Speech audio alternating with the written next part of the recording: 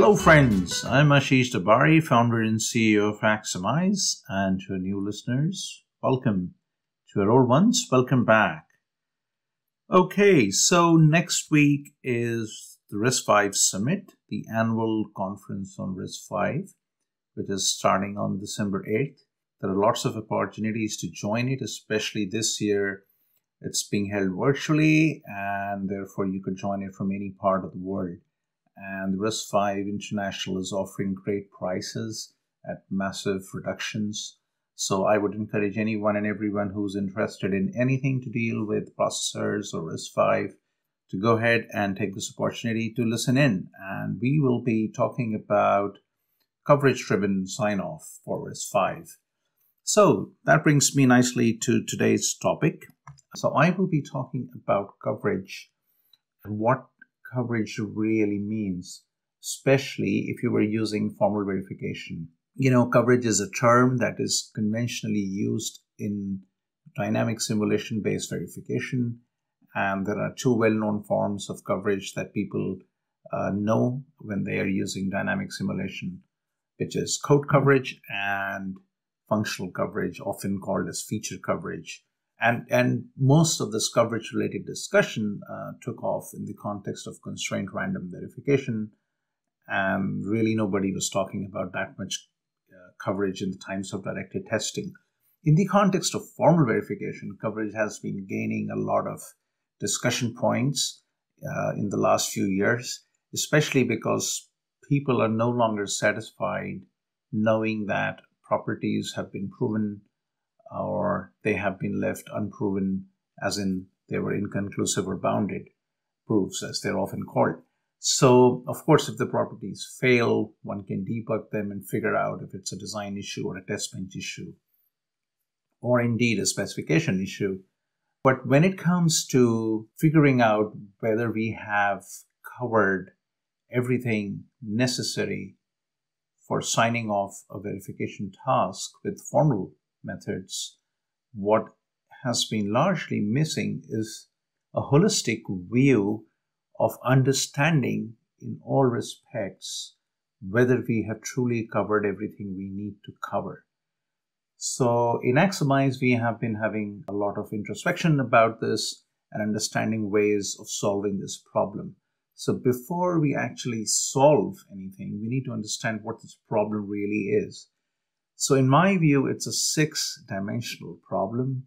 It all starts from requirements and understanding what aspect of requirements and specifications were implemented in the hardware and what was then verified against those requirements. And actually that has been a solved problem to a large extent because one can define requirements and one can observe by running the properties in formal tools what has or hasn't been verified. But that isn't the whole story.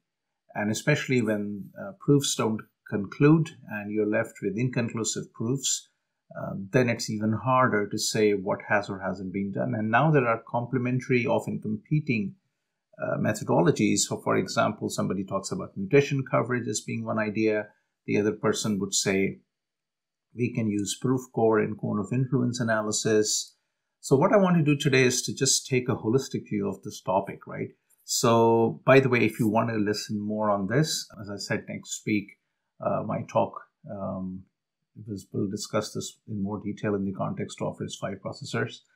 And actually on December 4th, I'm giving a keynote in an internal conference at Intel.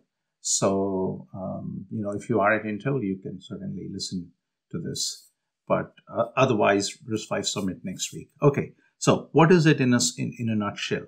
So I think what we need to do is to start this whole thing from understanding what the requirements really are. So that define the coverage target. And that is usually a qualitative task because you can define a whole laundry list of things to do. We're going to verify a processor, so we're going to verify the microarchitecture, we're going to verify the architectural compliance, we're going to verify deadlocks, we're going to study whether or not interrupts are verified, debugs work correctly, whether or not there are X issues, whether the processor works correctly with respect to bus interfaces. So you can have a broad collection of overall requirements. And that is what I mean by coverage targets. It's a collection of target checks that we would like to achieve.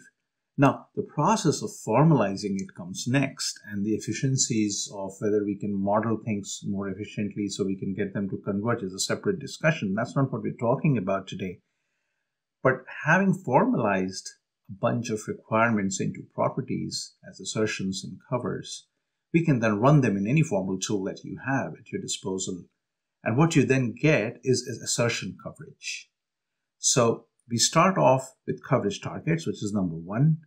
Number two is assertion coverage, which is simply an insight into a dashboard view from any formal tool, and you just look at it visually or from a log file to say what was proven, what was failed, and what was inconclusive. And by fail, I mean those assertions who also fail the vacuity check. Now, that is the easy bit.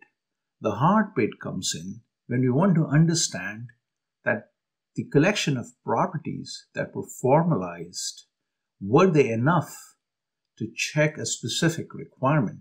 So, for example, let us talk about a load store unit of a processor. So a load store unit intuitively is meant to read and write data from the memory, but now it comes with lots of different variants. So for example, you would have aligned address lookups, misaligned address lookups, you could have exception handling.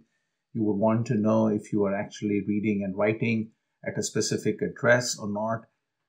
Can you have back-to-back loads in the stores? If you have a weekly ordered processor model, then there are other interesting requirements that come. So depending on what the architecture and the microarchitecture specification is, for a given requirement to verify a load or a store check, different collection of properties would emerge.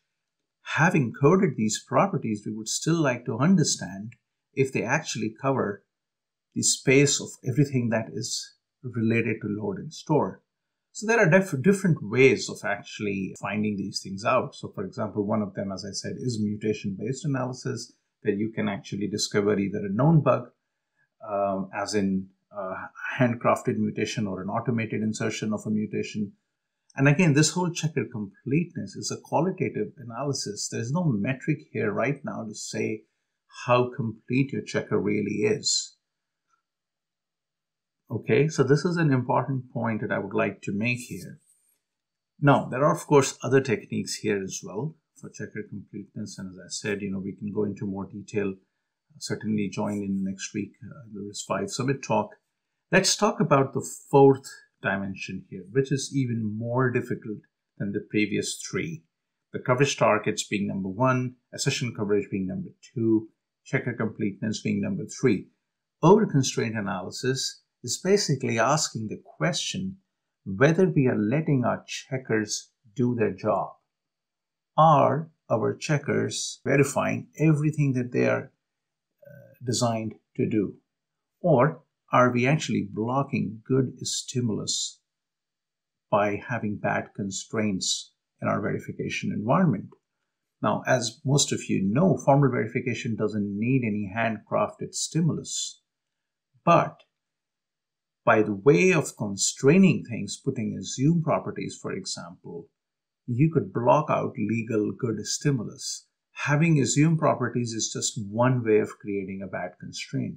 Bad constraints can come from many different sources. You can have bad design code, which means if then else's, which can actually prevent the design from being hit. Now, that's not an artifact of verification error, but it still is an over constraint because that bit of the design would not be hit. But that is not what I'm actually talking about when I'm thinking of over constraint in the context of verification. You could have over constraint coming from your own formal verification test bench, because if you're using glue code, then that can introduce it. If you're having a very tight antecedent and you have lots of different and terms in the antecedent, they could block some interesting behaviors from being triggered. If you have a very loose consequent in the property, then if you're checking for things that are not necessarily related to the actual behavior and they could be true anyways, regardless of the antecedent, that could actually be an overconstraint as well, in the sense that you've now reduced your ability to see through the bug space by having a proof when you shouldn't have. And effectively, what overconstraints do is they produce a false sense of security. You end up having a proof when you shouldn't, and you will think you've actually verified everything, and you've not. So again, it's a complex topic. By the way, we also covered all of these in our formal verification training classrooms, where we go in depth into all of these. Let's talk about the number 5th dimension, right? So the 5th dimension is property-driven design coverage. Now, this is a great tool-related feature that comes with most formal verification tools. Most recently, we've used this in great detail with Cadence's Jasper Gold, and in fact, Mentor's Quest or PropCheck has a solution which is also quite good. What these tools do actually is they give you the ability to calculate what aspect of the design was structurally reached or covered when a given checker was being verified. So for example, Jasper Gold, what it would do is you run a property, and then if the proof is taking place, it's calculated, and if you have coverage enabled, then it would calculate all of the metrics about which design lines were reached, what branches were hit, toggle coverage, expression coverage. This gives you a great visibility at a very, very economical price. You don't have to do anything other than just run the tool when your properties are being run, and the tool gives you great insights about these lines were reached, these lines were exercised, they were not exercised, and this exposes, any blind spots that you may have. For example, if you've not written a property to actually verify a certain behavior in the design, and that behavior is implemented by certain design lines that are not reached, then you would just find that information. So this is great.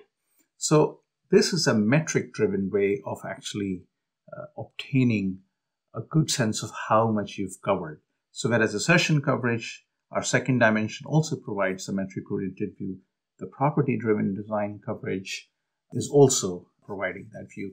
And I'm talking about a concept here. I think the Cadence team calls it formal coverage, stimulus coverage and checker coverage. Other tool vendors will call it with different names, but the concept is what I'm talking about. And the last one, the 6th dimension, is scenario coverage, which we discussed in our previous podcast, which is that ability to establish that not just exhaustive proofs are happening, but actually specific interesting scenarios are also possible to visualize, and that we can also prove that those scenarios will always happen as we expect them to happen. Scenario coverage expects the user to specify interesting scenarios in some form of a spreadsheet or a CSV file. And what we then do, for example, in our Aximize Formalizer app in the context of RISC-V processors, we synthesize specific interesting scenarios, and then we prove them in any formal verification tool that you may be using. And that exposes really interesting corner cases, blind spots in verification. And this is a great way of actually understanding and having a conversation with a non-formal guy to actually say to this person, look, these are the interesting scenarios that we've verified. You can go back to your manager and said, we verified that these instructions work correctly all the time, exhaustively, but we also verified the specific interactions of stalls, of interrupts, of debugs, back-to-back transactions. And we can show you that these properties were actually tested. So this whole concept of scenario coverage is producing evidence, and the properties are countably many. So you can count them. Again, it gives you an idea of metrics, how many were proved. So this is qualitative as well as metric-oriented view, but you can actually see for yourself how many of these specification entries in your spreadsheet were actually proven or not. And together, all of these 6 dimensions have to be used to understand whether or not the verification is complete. As I said, if you're interested in this topic, we can have follow-on discussions and conversation points. We can help you with training where we discuss these things. And as I said, next week in the RISC-V Summit, we'll be talking about it. If you are at Intel, then you may be interested in listening into a keynote talk that I'm giving this Friday in the Intel India Formal Verification Day. Okay, friends, so I hope you like this, and we'll come back soon. For now, stay safe wherever you are.